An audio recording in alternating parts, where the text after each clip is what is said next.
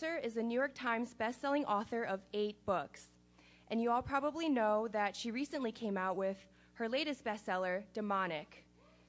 In this book, she characterizes and details the peculiarities of liberals as standard groupthink behavior, or in other words, how liberals are mobs. And we are selling this book outside, and you should all pick up a copy if you haven't already, and we should help keep the best-selling streak alive. Anne is the legal correspondent for Human Events, and she also writes a popular syndicated column for the Universal Press Syndicate. She is a frequent guest on several national television programs, including The Today Show, Good Morning America, The Tonight Show, and of course, nearly all Fox News Channel shows. She has also been featured in publications like TV Guide, Harper's Bazaar, Elle, and Time Magazine. In addition to being an articulate and effective writer and speaker, Anne is also an exceptional legal thinker. After graduating with honors from Cornell University, she received her JD at the University of Michigan Law School, where she held the esteemed and much sought-after position of editor of the Michigan Law Review. Upon graduation, she clerked for the Honorable Judge Bauman of the U.S. Court of Appeals, and she was an attorney in the DOJ Honors Program. And for those of you unfamiliar with the legal community, the Department of Justice Honors Program is one of the most prestigious programs in the entire legal world, offered only to a handful of the nation's top law school graduates each year. As one of the headliners of our Reagan 100 lecture series, Anne is among the most popular speakers that Young America's Foundation has the pleasure of working with, and she is also one of the most effective on campuses nationwide. Witty and fearless, Anne champions conservative principles in front of the most nasty and liberal crowds. Foundation Vice President Pat Coyle put it best when he told a crowd of students similar to yourselves that watching Ann Coulter tear a liberal professor's argument to pieces is something that you should all see in college. And it's true, you should all bring her to your campuses. It would be the campus event of the year. And trust me, liberals are going to be ranting and raving about it for weeks, maybe even months. And so, in the words of Anne herself, you should all start thinking about holding bake sales in order to get her onto campus. And guys, we really did save the best for last this conference. Anne is, in my opinion, one of the most engaging and brilliant speakers you will hear from all week. Please join me in a warm welcome for Ann Coulter.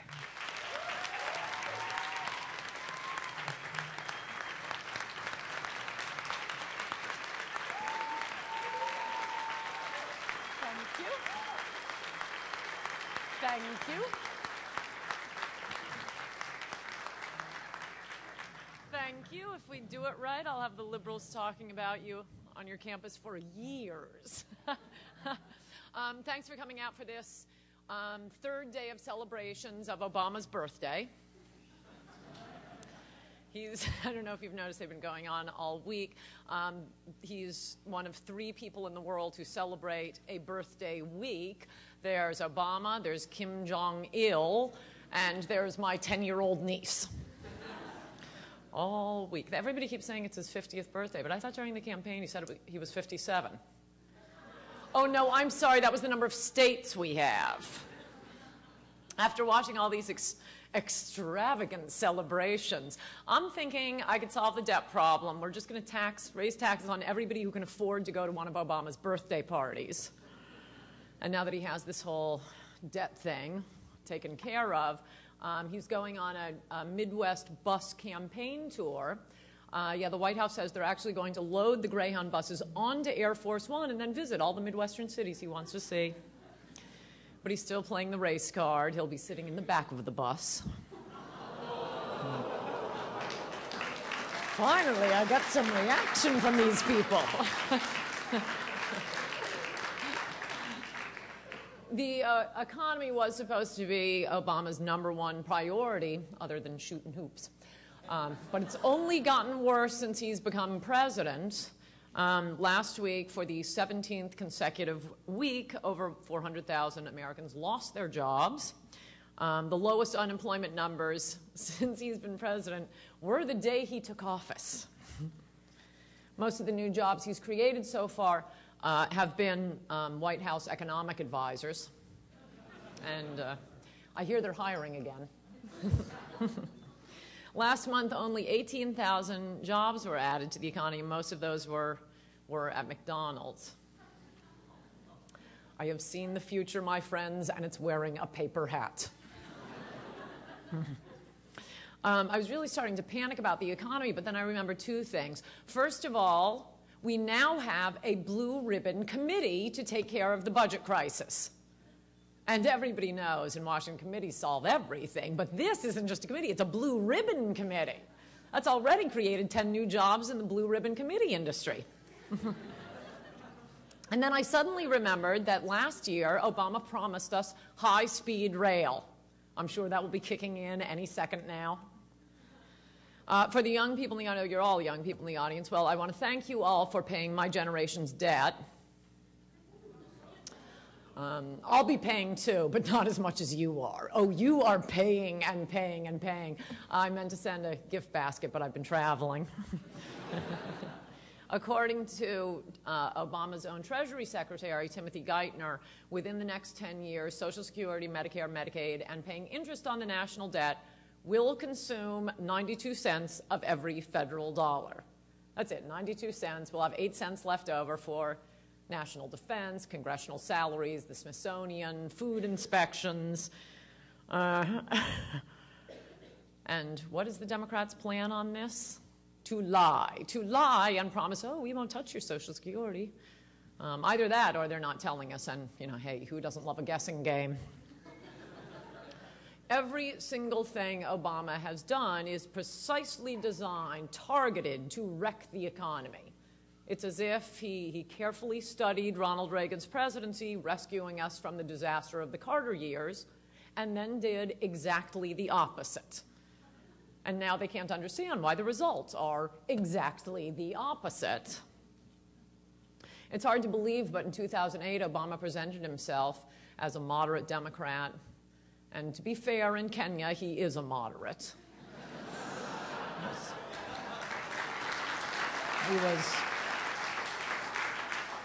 It was no drama Obama, just a young 14-year-old without a record he could be nailed on. And then he started socializing everything he could get his hands on. First, he passed the $1 trillion stimulus bill that stimulated mostly the government. Then he staged a government takeover of much of the auto industry and most of the banking industry. And then for the grand finale, socialized 1/6 of the American economy with Obamacare, national health care bill. Since Obamacare has passed, a majority of Americans have continuously favored its repeal.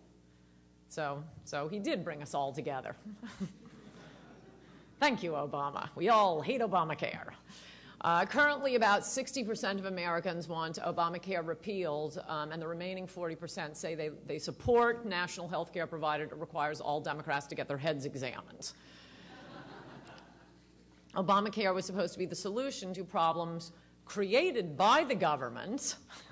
For years, state and federal governments kept, doing things for us, helping us. Healthcare is too important to be left to a risky scheme like capitalism, the system that's given us designer eyeglasses in an hour or less, Jerry Garcia-shaped chia pets.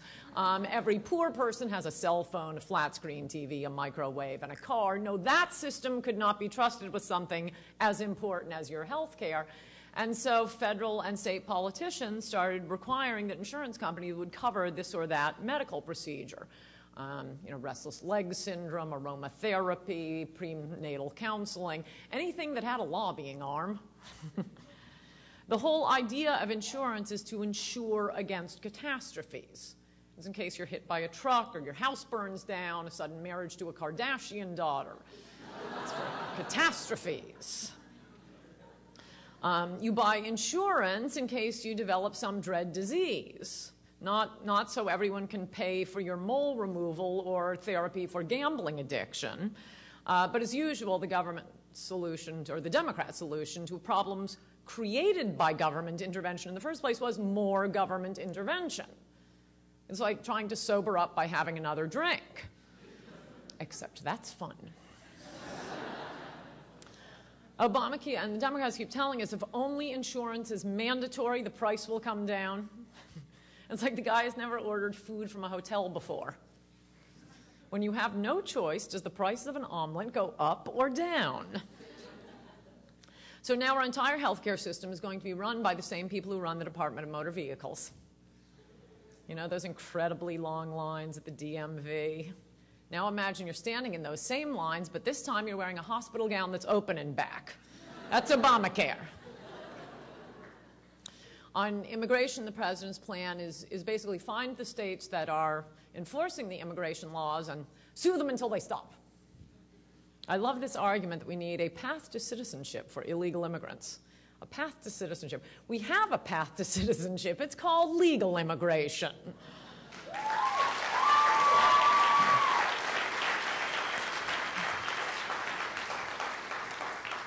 Last month, Debbie Wasserman Schultz said, Republicans are treating illegal immigration like it's a crime. Yes, you heard me right, my friends. The Republicans are trying to criminalize crime. Wasserman is currently the ranking Democrat on the House Select Committee on the Painfully Obvious.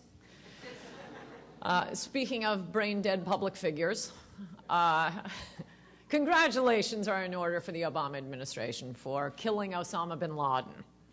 Of course, listening to the mainstream media, you'd think that President Obama parachuted in and killed bin Laden in hand-to-hand combat. As I'm sure all of you know, it was thanks to enhanced interrogations at Guantanamo that we found the courier that was delivering information to bin Laden and tracked him to his compound.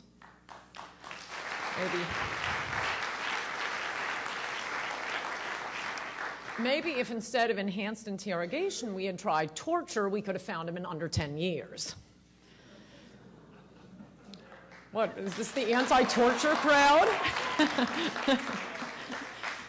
Nothing much has changed at home. We still have to be sexually molested at the airports. On the flight down here, I got the full pat down, but TSA agent was really handsome, so I went through line again.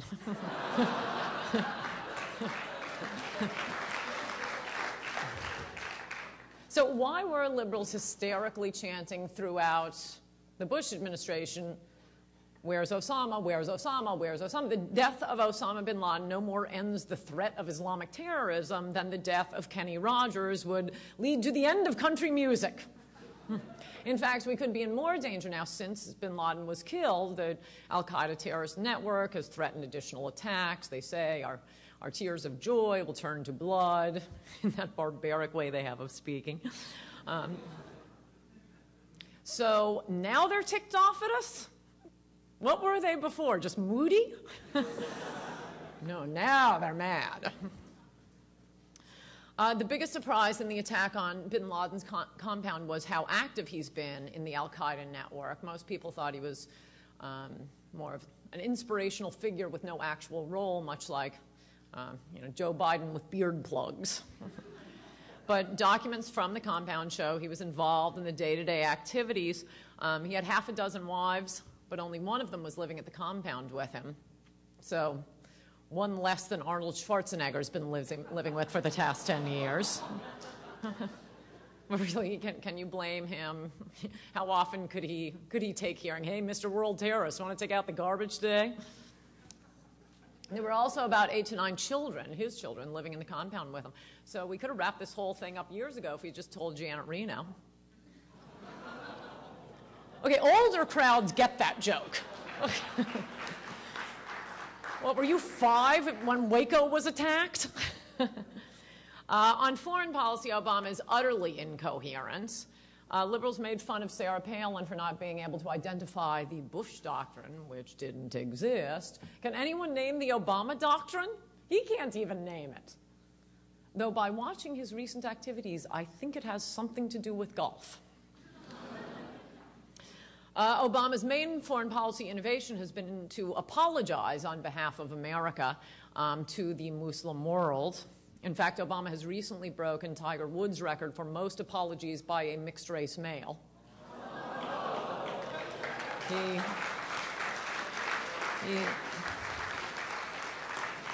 He apologized to Iran for President Eisenhower taking out crazed loon Mohammad Mossadegh before Mossadegh turned that country into a third world hellhole, you know, like the Ayatollahs have done. He apologized to the entire Muslim world for the French and British colonizing them, i.e. building them flush toilets.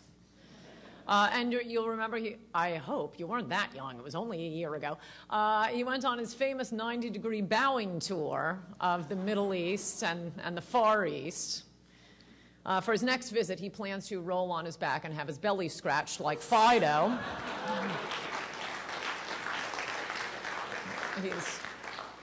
He's ordered the mastermind of the 9/11 attack, Khalid Sheikh Mohammed, tried in the same courthouse that tried Martha Stewart. How can this country even consider trying that subhuman fiend in the same court where we tried Khalid Sheikh Mohammed? We've lost our moral compass, that's all. For purely politically correct reasons, he's increased troops in Afghanistan because, oh, Afghanistan is ideal for regime change. They've got more goats than flush toilets. It's 70% illiterate. They have nothing we could possibly use in terms of natural resources. Consider that anything our bombs hit in Afghanistan costs less than the bombs. We can't even bomb them back to the Stone Age because they haven't entered it yet.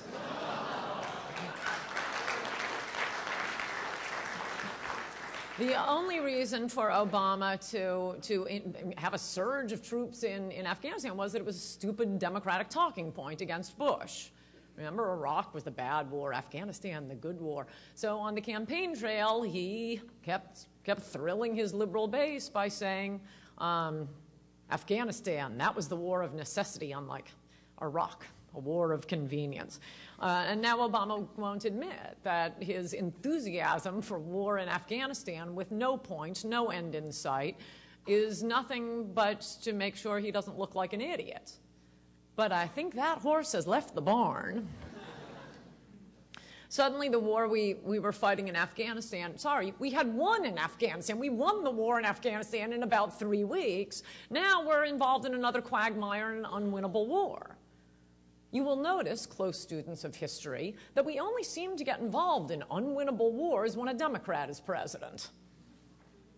Interestingly, though, since national security has become Obama's problem, he's decided to keep Guantanamo open. I think he wants to keep it there in case Debbie Wasserman Schultz needs to be waterboarded. So Obama isn't making any changes to Guantanamo, but he will denounce the same policies under George Bush, pretty much like his position on gay marriage. Finally, for no national security reason whatsoever, Obama has decided to start bombing Libya. The French demanded we bomb Libya. And admittedly, it was embarrassing to be out-machoed by the French.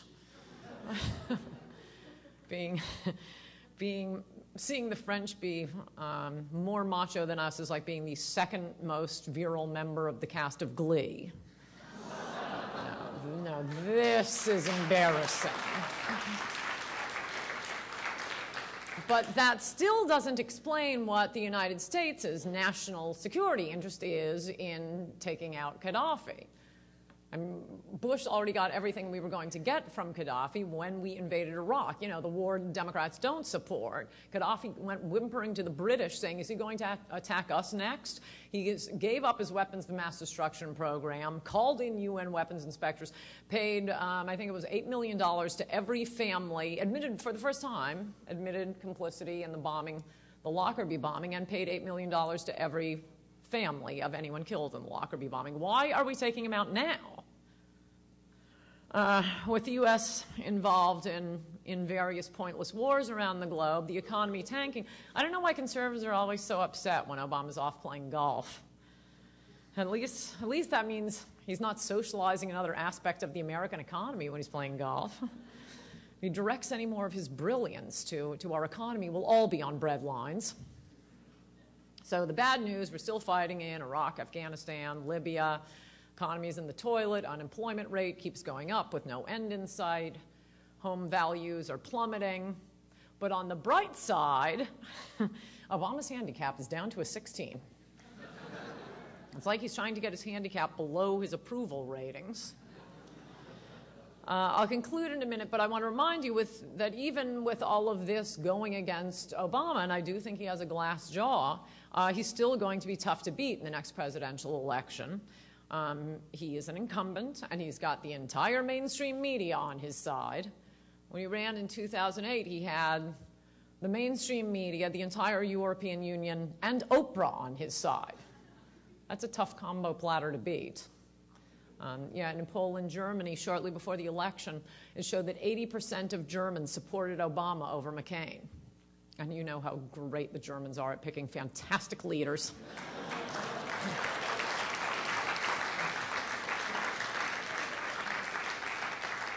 Since Obama's become president, the media have gone from being the people's watchdogs to the government's guard dogs.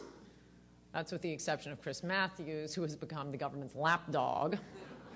And I don't know what kind of dog Rachel Maddow is, but anyway. But the disadvantage is he's going to have to run on his record this time. When Ronald Reagan ran for a second term on his record, he won the largest electoral landslide in U.S. history.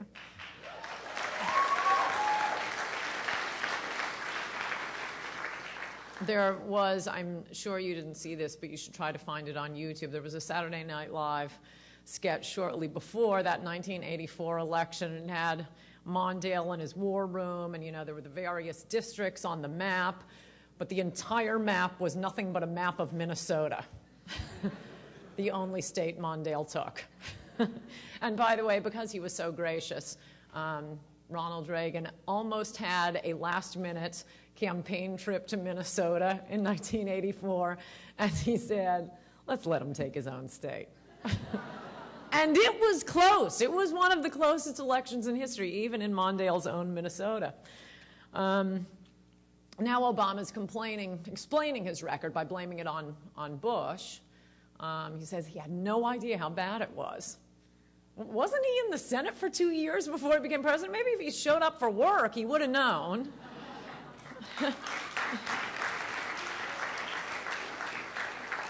Yesterday, Obama said, yeah, I promised change, but I didn't promise change overnight. Well, my friends, I will promise you change overnight, and that night will be November 6th, 2012. Thank you. You've been a great audience, and I'll take your questions.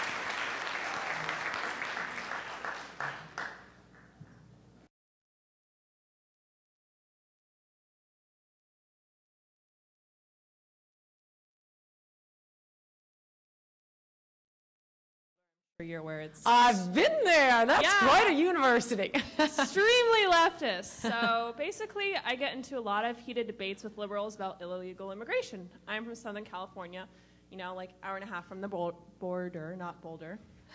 And so we get into these heated debates, and basically, I'm always stumped to the point when we talk about in terms of jobs. So they say, their argument is that no one who's an actual citizen is going to want to take the jobs that the illegals are taking, like bus boys, garbage workers. And it makes a little bit of sense to me, and I don't really know how to counter that argument because it kind of makes sense to me. I think there are a couple arguments about that. I hear that argument from small business owners, restaurant owners, for example, who love the illegal alien wages. Yeah. But they say, oh no, white kids won't do this job, young suburban kids. You own the hottest restaurant in Aspen. You can't get a kid to come work there. Exactly. No, I mean, once something becomes a place where only illegal aliens are working, well, then you're not going to get college kids wanting to work there. They're all speaking in Spanish. We don't understand. So actually, I don't believe that. I think it's something that feeds on itself, is one point. And the second point is, how about American ingenuity and invention? I think we need fewer people doing lots of jobs. I mean, we don't have major innovations anymore, other than in the computer industry, as far away from Washington and Washington government controls as possible. Where are our flying cars? Where is the cure for cancer? Where are the machines that pick the fruit themselves and self-sweeping sidewalks? That's what America is famous for, but we've stopped doing that so we can employ the entire third world. Thank you. Hello, Anne. I met you 2 years ago at the same conference, by the way. Nice to see you again. I'm Courtney from Knoxville, Tennessee. This is actually a two-parter question. And the first question is probably wondering by 99% of the whole people here, are you running next year for the presidency? And if not, why not? Why, thank you. And then part two is, are you taking interns for what you do? Am I taking what? Interns. Oh, interns? Yeah. Yeah, if any of you are really good at computers, I have a few computer things I want to work out, but I am so looking for a computer jock right now, so I'm glad you asked that. Apparently, the younger you go, the better they know computers. No, I will not be running for president. I apparently lack something politicians need, diplomacy. And there were 2 times when Bush was president, and I realized I could never be a politician. Once was, right after 9/11, and subsequently, when he's always going around talking about Islam, a religion of peace. It's a religion of peace. And as you know, I use the phrase frequently too, but only sarcastically. And I understand why Bush had to say that. We do have Muslim allies. We're not going to take on the whole Islamic world. There haven't been that many homegrown attacks. But I don't think I could say it without dripping with sarcasm. And the second time was when they hung Bill Clinton's portrait at the White House and Bush had to say nice things about Clinton.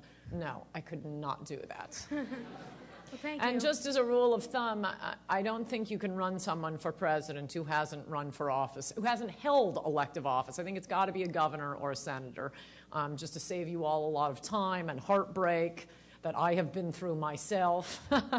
You can't run from the House, as much as I love Michelle Bachmann and Thaddeus McCotter. You can't run without holding elective office, as much as I love Herman Cain. And this is coming from someone who has supported in the past for president Pat Buchanan, Steve Forbes, Alan Keyes, and Duncan Hunter. At some point, you learn your lesson. Preferably a governor, probably a senator, but right now, it's going to be Romney unless Chris Christie jumps in, I say. And, yeah, frankly, all of them are better than John McCain. It's not that bad.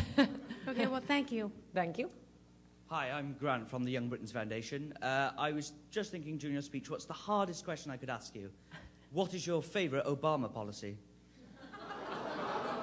Oh, I can name several, but they're all continuing the Bush policies, continuing the Bush tax cuts, keeping Guantanamo open.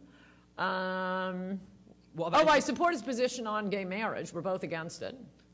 What if you could repeal one bill? If I could... One Obama bill. Obamacare. I think all of America is dying to repeal Obamacare. Thank you. Thank you. And with that accent, you should hope we repeal Obamacare if you want to get good health care someplace in the world. Hey, how's it going there? My name's Chase Salazar, and I go to the University of Oregon. Go Ducks! Wow, Oregon has a strong presence here tonight. Who knew? I'm actually going to be an incoming freshman, and I'm going into biochemistry, and I'd like to pursue a course into pre-med, and obviously I have some concerns about Obamacare. Right. If it does come into effect and there isn't a repeal, what catastrophe do you think might happen? Well, I don't want to tell you this because I would like smart kids to keep becoming doctors, but I don't think it'll happen. Democrats are always complaining about how much doctors get paid, after graduating at the top of their class, working constantly through college, going to law school, spending 10 years in internships where you will never go out and see your friends, by the way. Oh, no, they're paid too much. No, doctors are paid the least well of any profession in America. How about comparing a doctor to screw-off John Edwards who just, comes in and, oh, I'll take $300 million. How has he made society better? They just trial lawyers come in and wreck everything. But of course, we couldn't include tort reform with Obamacare. If it's not repealed, and I think it will be repealed, becoming a doctor will be like becoming a postman. And I don't mean to diss postmen, but I think most people look at a doctor. I certainly did. My roommate was a pre-med and is a surgeon now. And when I was, dancing on tables and drinking in bars, she was in the chem lab every Friday and Saturday night. And the idea that she doesn't have John Edwards' wealth and John Edwards has it, I mean, it shows you there's something wrong with this system. But the reason American doctors are paid, although I think they're paid way too little, are paid less than European doctors is it's not that impressive a job in Europe. It's like being a postman. You're working for the government. And do you think that the rates of kids going into medical school will drop significantly because the pay decreases? And that it won't be as hard to get in. It won't be our top students as it is now. It's a very, very bad thing. We've got to repeal Obamacare. Amen. Thank you. And I hope you become very wealthy as a doctor. Hi, I'm Christine Ursell. I go to Providence College. I saw your clip from the Father Albert show like a few weeks ago. Oh, I was wondering if anybody saw that. And pretty much the entire audience and possibly the host wanted to kill you at some point. Yeah. How do you maintain your composure, and do you have any advice for students like me when in a similar situation in a classroom when everyone hates me? Oh, that I take with relish. Enjoy it. It's funny because I was making a conscious decision in that case, and sometimes I do, because they were, I don't know if any of you saw this, it was all some of the stupidest people you've ever seen, all single mothers. I mean, it was like I was sitting with an audience of Jerry Springers, standing up haranguing me, and man, were they stupid. And I could have been meaner, but I just thought, for viewers at home, sometimes it's better if you just absorb the attacks, because if you get them back, well, then people who may not already be on your side aren't necessarily on your side. But I did walk out thinking, oh, screw it, I wish I had attacked back. Though I've gotten a lot of emails since then from people very sympathetic, so maybe it works. But, I mean, I suppose I'd say, at least in my case, and probably many of your cases, we're Christians, we love to be attacked. Christ warned us, and when the world hates you, remember it hated me first. And it will happen, and I have noticed that it is on the moral issues you will be attacked more viciously than anything else. It was a debate about single motherhood.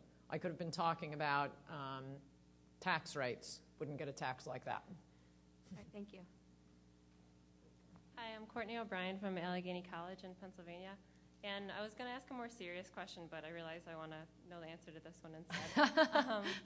I know there's lots of liberals in Hollywood that really should not be talking about politics. I know irritate me, and I'm sure a lot of other people. And I was just wondering if there was one liberal in particular that irritates you the most and that you most enjoy, like, criticizing. Well, I was brokenhearted when Keith Olbermann was fired. I'm still recovering from that. He's dead to me now. Now he's on some podcast. I'm not going to attack him now. It's like attacking your next door neighbor. And then he said, so he was, he's far from Hollywood. Liberals, I like it. And yes, and also it was heartbreaking when Teddy Kennedy died. I think enough time has passed that I can bring him back.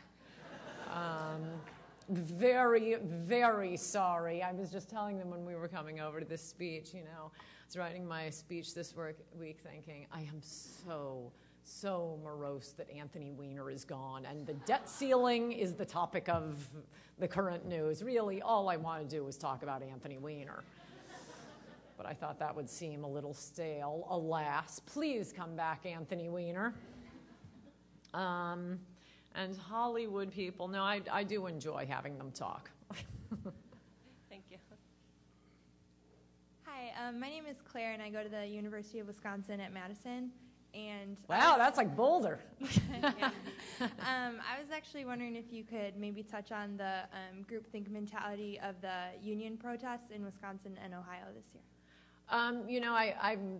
When I wrote this book, once I figured out liberals and their mob characteristics, I couldn't stop writing. And I ended up actually cutting about half the book. And originally I had a chapter on the public sector unions. And I mean, if I could just say, it's just madness to have a government union. You need a union when there's management on the other side. If you don't have a boss on the other side of the bargaining table saying, I want you to work longer for less money, you don't need a union. And you have exactly the opposite of that when it comes to government employees, because the Democrats have this parasitic relationship with them where the Democrats will get ever more fabulous pensions and health care benefits and retirements and work rules for people who work for the government, and in return the government unions make sure the Democrats get reelected. But the Democrats aren't spending their money. The government isn't turning a profit. As we know, they're all losing money. The taxpayers are paying for it, which is why FDR and George Meany said there should never be a union for government employment. But that really, I think, is the big division now. And no, you see all of the mob techniques, the slogans, the chanting, and not only the psychological mob techniques, but branching out into actual dangerous mobs, including, I have a section in my book on the attacks on people's private individuals' homes. You can never, ever imagine a conservative doing that. Frankly, you can never imagine a conservative coming up with a slogan. We keep trying to. We're just not good at slogans.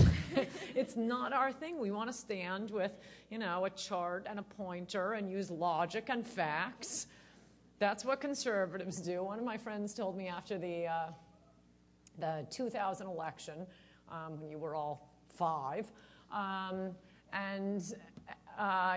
Gore tried to steal it. You've probably read about that in the history books. Oh, no, you haven't. You went to public schools. Gore tried to steal the election, and so conservatives were staging protests. Anyway, she goes to one of these protests, and she used to be on the left, and all she could talk about was how pathetic the conservatives were at protesting, and they all go out with their little handmade signs, and there's a guy with a bullhorn, but he doesn't get the idea of a chant and how a chant is supposed to be responded to. So he'd be saying into the bullhorn, "We oppose the recount because it violates the Constitution," and he's going on, and everybody's waiting to hear what they're supposed to chant back to. We just can't do it. But they take to it like fish to water. Thank you. Hi, I'm Lucia, and I'm from Cornell University. Fantastic. That's a fine school. Yeah, I think so. My question's about campus activism. I'm the news editor at the Cornell Review, and there's this kind of ongoing debate among different conservatives as to how we should approach being active on campus. Should we be really radical? I know there are some Review alums who used to compete to see how many death threats they could get. Yes.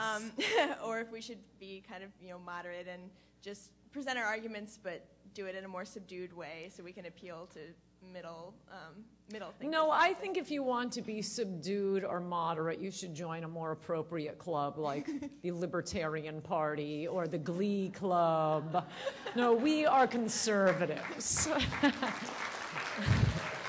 Go out with arms blazing. It's a lot of fun. Thank you. Hi, John Twarg, Canisius College. I had a question about your involvement with the Paula Jones case against Bill Clinton. Oh, thank you for asking. A blast from the past. So you were an unpaid legal advisor to her case against Bill Clinton, and I believe after she went and modeled in Penthouse and posed nude for pictures because she had went on Larry King and attempted to defend that, saying you never asked her to help, you never wanted to write a book with her so she could make money and get rich off the case. And I guess after Bill Clinton's defense team had said to her, or had said about her, drag a $100 bill through a trailer park and you never know what turns up. My question was, do you regret your involvement with that case, or do you think it helped? Oh, no, we got Clinton impeached. Do you think it's it the helped impeach crowning triumph of my life. No, and liberals are such phonies and hypocrites. Here was a genuinely powerless woman who was, forget the phrase sexual harassment. Liberals consider it sexual harassment if you call your secretary honey. No, what Bill Clinton did would have been illegal in this country in 1492. He dropped his pants and in a smooth Cary Grant line said, "Kiss it," to some low-level, utterly powerless employee, and she bravely stepped forward, and I thought she was really quite inspirational. And I helped her with some of the legal arguments. That was mostly the elves. She had an enormous amount of expensive legal talent working on those briefs. Oh, and by the way, when no lawyer could afford professionally to take that case publicly. And so these two guys, and God bless them, they took the case. I didn't call them this. The other lawyers referred to them as the yokels. They were in Virginia. And like I say, God bless them, they took it. But, you know, they were on TV talking about the case, and then the brief is submitted. It was actually written mostly by 2 or 3 lawyers, all Harvard, Yale law grads. I guess 2 of them did it. And we all went to the Supreme Court argument that day, and as we're walking out in the hallway, the press is walking out. We hear them all saying, "Those guys didn't write that brief." It was very clear that she had impressive legal talent, and it makes a big difference in Supreme Court cases. No, she deserved a defense, and we deserve to redeem the legal principle that we don't have a king, and the president can be held to account for his criminal acts, which is what we got in a 9-0 ruling in her case. I think she was completely telling the truth. What disappointed me bitterly and horribly was that, and this is how the left operates, they just want to tear you down and besmirch the morals of this perhaps not very bright but perfectly moral girl, and they did get her to appear in Penthouse. And it broke my heart when she did that, because she was absolutely sterling until then. Okay, it's done, it's over. I'm sure she's a lovely girl again. But never fall for it, conservatives. They're just trying to bring you down and turn you into an animal like they are. Thank you. I am John Thomas Justice, and I am homeschooled. You said that your ideal presidential candidate is Chris Christie. Yes. And now he's a tremendous governor, and he's doing great things for New Jersey, but I think there are 2 things. One, I don't think he'll run because, first of all, New Jersey really needs him. They still need him. Well, that's the main complaint I've heard. I spoke in, where were we, Philadelphia last week, and people were coming up from New Jersey saying, "I must oppose you on supporting Chris Christie. I'm from New Jersey, and he's cut my property taxes. We can't lose him." So that's the main complaint I hear. But point 2, you have. And the second one, I'm kind of like with Sean Hannity on this one. He's not exactly across-the-board conservative, particularly on social issues. That is a lie. That is an absolute lie. They think he's Rudy Giuliani. He is Rudy Giuliani without the problems. Everything we loved about Rudy Giuliani. For one thing, is the New York Times, and I linked to this some time ago, it was like 3 months ago, even the New York Times, not admiringly, pointed out that he is the most socially conservative governor New Jersey has ever had. He is ferociously pro-life. I spoke to the New Jersey pro-life group in January and wanted to see what they'd have to say about it. He had already spoken to them. I see. He's in New Jersey. And by the way, I think being pro-life is a very good litmus test for all the other issues. And just to quickly contrast with another possible presidential nominee, though I kind of think it's, as I said, it's going to be Romney unless Christie jumps in, and that's Rick Perry. Look, I like Rick Perry, but it's different when you're running in Texas. Texas is a great state. Texas won't... But Texas voters won't let you get away with being a moderate Republican, right? I mean, John McCain's voting record wasn't bad. How would John McCain or Rick Perry have voted if they were in New Jersey? They probably, well, at least with McCain, I think Perry's better than McCain. I think Obama's better than McCain. McCain would have been John Corzine if he were running for office in New Jersey. Right. So you have to grade them on a curve, and I don't believe that everything that I keep hearing about Corzine being, quote, socially liberal, it never pans out. And by the way, the one who's starting this rumor is Mark Levin. I love him.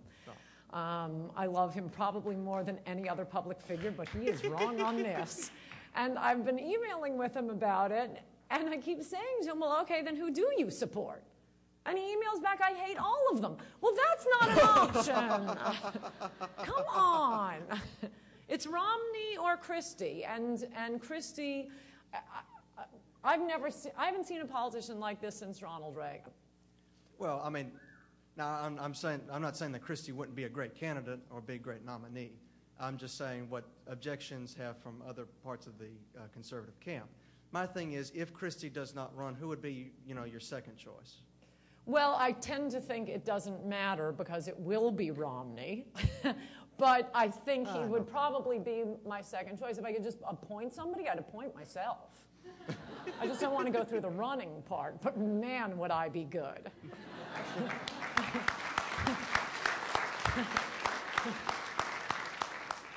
Thank you very much. Thank you. Good afternoon. Vinci Ann Gumsey, Truman State University. So I heard you speak at CPAC, and you briefly mentioned something, your opinions on law school, and we just heard, yes. we just had one of our earlier students mentioned about med school, and you voice your opinions on that. I was wondering if you could voice your opinions again to everyone here about law school. I'm so glad you asked, because I haven't had an opportunity yet to tell you all not to go to law school. Don't go to law school. You'll wreck your life. You'll be poorer than all your friends. You'll end up with enormous student debt, and it's all based on billable hours. You'll work weekends for the rest of your life as all your friends are making more money and taking weekends off. And the only way to get around that is to be a completely immoral scumbag trial lawyer. And if you're that, then you are so at the wrong meeting right now. You should be at the Democrats' meeting. Don't go to law school. Tell your liberal friends to go to law school, and they'll ruin their lives.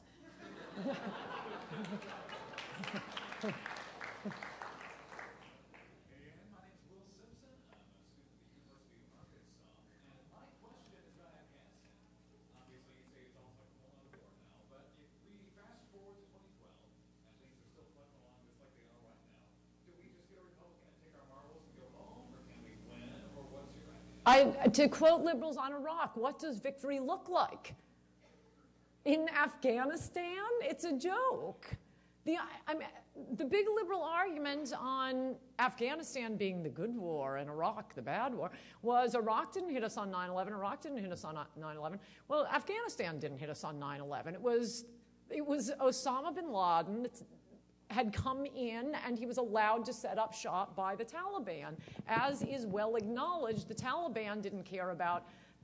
Mullah Omar had no idea what was coming and was certainly not enthusiastic about attacking the United States. They invited Osama bin Laden and al-Qaeda in order to go against the Northern Alliance.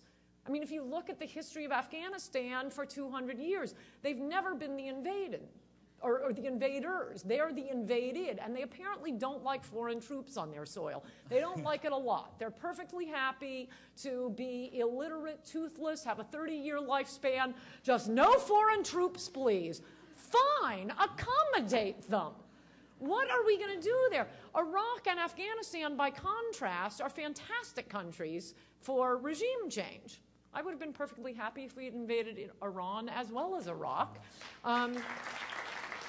Because they're both highly literate, pro-Western, young populations that happen to be led by crazy people. So you take out the crazy leaders, and you have fantastic countries. What we've needed and what we got in Iraq, I might add, is an Arab Israel. That's what we needed. And as these various skirmishes happen around the world, okay, again, you were 5 years old, but there were some Danish cartoons of Muhammad when you were 5. And Muslims across the globe, responded in that religion of peace way of theirs by bombing embassy, murdering nuns, setting things on fire. One place where Muslims did not behave that way, yes, Iraq. Thank you, George Bush. No, Iraq is a fantastic war. Afghanistan, we had finished in the first 3 weeks. Take out the Taliban, quarantine the country, Afghanistan and Indonesia are about the only two Muslim countries that have no interest in invading anyone else. They want to herd their goats. Thank you. Hi, I'm Stephanie Wang. I go to the University of Michigan.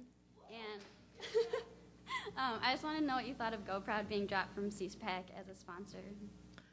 Well, I told them, I'm friends with them. Oh, here's something else you can do for me in addition to producing some young computer jock to help me with my webpage or some changes I'd like to make. I'm also going to be on Go Proud's board, but I told them I wanted to come up with a really zippy title. So I was thinking Vice Rear Admiral or Grand Ayatollah. But I don't have it yet, and until I think of what my title is, I can't be on their board. I mean, I understand both sides on this. I mean, if you're actually born gay, of course you're a conservative, because you're not, acting out some neurotic obsession you have with your father. Those are the angry gays. I don't even believe they were born gay. They're the liberal gays. If you're just born gay and you can be any political party, why wouldn't you be a right-winger? We're the ones who want to lower your taxes, protect you from crime, and protect you from the Muslims. The punishment for homosexuality in the Muslim world is that you have a wall dropped on you. I'm sorry to laugh, but I just love these punishments. They're so creative. Okay, that's our party. So there are a lot of gay conservatives, and I like them. And then the conservative position is, and I understand their objection, yeah, okay, we know they're gay conservatives, but we shouldn't have a group based on what is technically a sin. We don't have, conservatives for premarital sex. So I told the Go Proud guys after they were banned from CPAC, first of all, don't take it personally, I was banned from CPAC. So all the cool kids get banned once in a while, for a really good joke, too. And I said, look, just attend as individuals and throw your party off-site. And by the way, the year I was banned from CPAC, God bless you, YAF, they had me speak, and it was a huge hit. Thank you.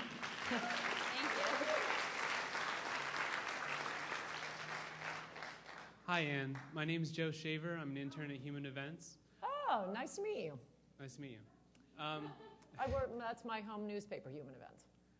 What advice do you have for young conservative journalists? What advice do I have? I'm always thinking of ideas that I think somebody needs to look up and do, and I just don't have time to look it all up.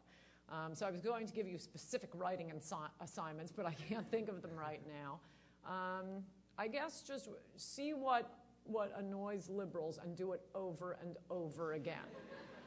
That's when you know you have struck gold, when the spittle starts to fly from their mouths. So don't be intimidated by that. Be encouraged. Okay, thanks. Hi, Ann. My name is Josh Peterson. I graduated from Hillsdale College.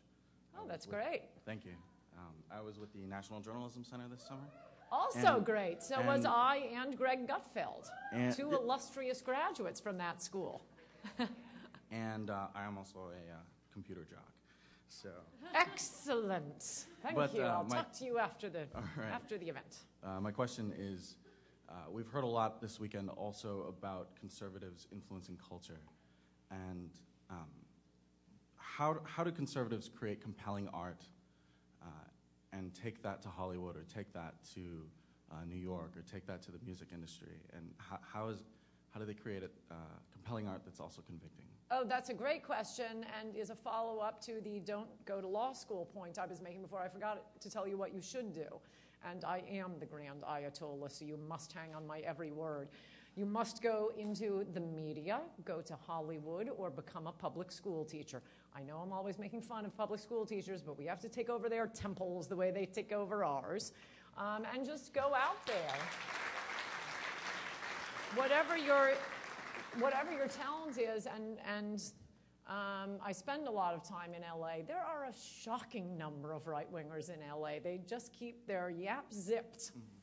And I will say, contrary to my advice to young college activists. In that case, in Hollywood, don't let them know what you think. do keep a low profile. I mean, it's really serious out there. There were people who helped me with my book I couldn't thank. I'm the only author who has to ask people if I can thank. Most people, oh, it's a happy surprise. Oh, she thanked me in her book. No, I have to check with people to make sure I'm not ruining anyone's career. And there were a fair number in the entertainment industry, and not small people, who had helped me, and they told me, I don't really care for me, but my kids go to school out here. I can't do it to them. So no, in Hollywood, keep your mouth shut. And how to make compelling art, I mean, I think you know this better than I do, but compelling art, I think, has a moral dimension. And that's why, dissected cows are not going to be great art we'll be looking at in 100 years. There always is a moral dimension. That's why The Godfather is such a great movie. Weirdly enough, though it's based on a criminal syndicate, the way the story is told, which I don't happen to think is true, but it's a very, there is a morality of the movie and book The Godfather as opposed to the reality of a criminal syndicate. Without the moral underpinnings of a story or a movie, what is it? It's nothing. Thank you. Hello, my name is Nikki Gray. I'm also a National Journalism Center intern. Fantastic. And you kind of just answered my question. I was going to say, what are we supposed to do? Because you told us everything we're not supposed to do. So on the fly, what is the most surprising fact that you learned while researching your many books? Oh, that's a fantastic question. It's probably not the most surprising fact, but I can correct an error now. Everyone thinks, and I thought I used it in a column some years ago, that it was Talleyrand who said it was worse than a crime. It was a blunder. In fact, that was Joseph Fouché. I didn't realize exactly how pernicious the Democrats had been on civil rights and how fantastic Republicans had been. I knew we were pretty good, but read the civil rights chapter of my book. It'll knock your socks off. I suspected this, although only recently, my admiration for Thurgood Marshall as a young lawyer, which, if you haven't read my book yet, he's one of the heroes of the book. Because as a young lawyer, he was redeeming civil rights the way you're supposed to in a country based on law. He was bringing civil rights lawsuits, making legitimate constitutional arguments, winning them before the Supreme Court. And as long as a Republican was in the White House, those victories were being enforced by President Eisenhower. He sent the 101st Airborne to Little Rock, Arkansas, to march little black children to school. But unfortunately, Nixon lost the 1960 election, or had it stolen. Thank you. Thank you, Mayor Daley. And once the Democrats came in, then we got 8 years of JFK and LBJ, and they refused to enforce the civil rights laws. That's what gave rise to the civil rights movement. That's why Martin Luther King is not the hero of my book, though I do compare the civil rights movement to Operation Rescue Today. In both cases, they're good causes, and liberals are preventing us from being able to exercise what you are supposed to do in a constitutional republic and change the law and win. You can't win on abortion because the Supreme Court hallucinated Roe v. Wade. Thurgood Marshall couldn't have his Supreme Court rulings enforced because there were Democrats in the White House, and they refused to do it because they didn't want to upset their segregationist base. So those are 3 things right there. Thank you. Hi, Anne. Thanks for your speech today. My name is Maggie Walsh from Rowan University in New Jersey and Claire Booth-Luce intern this summer. Oh, great. Yeah. I was wondering what advice you would give to the Republican who maybe right now is thinking about running against Gabrielle Giffords. Ha! That's a good one. I wonder what Arizona will do. She'll probably win. She'll probably win on it. That tends to be what happens. I don't know. I'd probably take it as a trial run and plan on running in 2 years, because that also usually happens. You get one election on sympathy, and the next one you usually lose. Okay, thank you. Hi, I'm Heather Isringhausen from College of the Ozarks, and I'm also an NJC intern. Oh, great. And my question is, what role religion can play in the media, while right now there's an overwhelming problem with anti-Christian views in mainstream media? Yes, no, Christianity is now banned, whereas the religion of liberalism is mandatory. That will be taught in the state schools.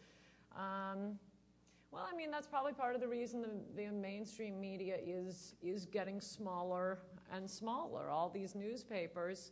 I mean, what's weird about it is there actually is more competition in the media now, and yet they act like it's still a monopoly. They just want to pull the plug on Fox News. That's their solution.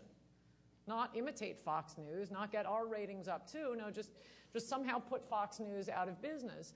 And, I mean, you certainly see the same thing with newspapers, which are dying on the vine, ha, ha, ha.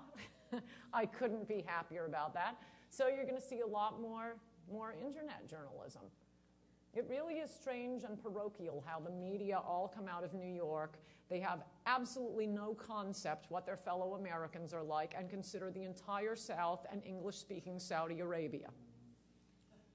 And how can I be a Christian in the media without being blacklisted, pretty much? Oh. You'll probably be blacklisted. Do you know the most underrepresented group among college faculty? Big study was done on this a few years ago, never published, but I know the law professor who did it. Most underrepresented group, Christian women. Thank you. Hi, thanks for coming to speak with us today. My name's Adam Sylvain. I go to George Mason, and I'm another of the NJC group here today. I was curious, given your legal background, if you had a reaction. I had a pretty strong reaction to the public and mainstream media's handling of the Casey Anthony trial and the verdict that they came to. I was wondering if you had any thoughts on that. Every time I heard that name, I dove for the remote control to change the channel. Okay. And I realized over the weekend, right before the verdict came in, I can't work out without watching TV. I was in the gym. Every channel, the Disney Channel, was on doing Casey Anthony. And I realized I'm watching cartoons rather than watch this white trash girl's trial. And the only reaction I had, I wrote a column afterwards pointing out what terrific mothers, single mothers turn out to be, and also proposing my white trash fee. We're not rolling in money now. We're looking for new, what do they call it, revenue streams. So I want a fee on all of the white trash behavior that costs taxpayers so much money as the police are combing through the woods looking for this child Casey Anthony had killed and put in the woods. How many people got mugged or had their homes broken into because the police couldn't be doing their actual job? If you talk to any policeman in a town, they'll say, we keep going to the same trailer homes for the domestic violence cases. All these car chases you see on TV all the time. This is expensive. If you're going to be an idiot, and I think the same thing for people who go skiing in avalanches, and we have to spend all of this public money to go rescue them. If you are going to be an idiot, and yes, it is somewhat more prevalent among our white trash brethren, no, there's got to be a fee. And if you can't pay it, you'll go to debtor's prison, and then at least you won't cause any more trouble. Thank you. It's a fine idea. It'll be one of the first things I do when I'm appointed president. My name is Brendan Pringle. I'm president of the Cal Poly College Republicans in San Luis Obispo. And coming from a family with 6 kids and my oldest sister being a teacher in the state of California, my question is... Ooh, she's loaded. Oh, I know. My question is, what do you think is the first step in reforming the public school system in the state of California? Well, all of you, instead of going to law school, becoming public school teachers is going to be a big step in the right direction.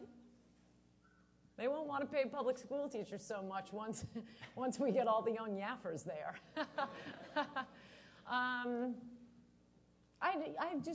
Other than having all of you who don't want to go to Hollywood or the media become public school teachers, it has to be destroyed, and it is being destroyed, as with the media. Everything liberals, i.e. the government, gets its hands on ends up being destroyed from the inside. Now more people get their news from the internet than from their local newspapers. Homeschooling is going through the roof. Oh, and your teacher, by the way, is now going to have to teach history with special regard to the contributions of gays, lesbians, and transgendered individuals. That was a law that was recently passed in California. You think I'm joking. I am not joking. And as someone who reads a lot of history, only liberals could make it boring. It's like it's been rewritten by a German computer. And actual history is really interesting, but it was Paul Revere who did the run. It wasn't Mrs. Paul Revere. And to be lying about history and having, a whole chapter on Betty Crocker, because we need the accomplishments of women in the book. No, you're just making history. A, it's not true, and B, it's boring. And finally, if I find out that gold was discovered in California by a transgender lesbian, I am suing every school I went to for depriving me of laughter. Thank you. I'm going to go to the book signing. Thank you.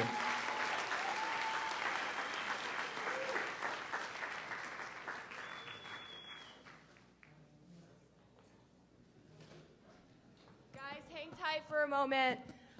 Foundation Program Officer Ron Meyer has a couple announcements right now.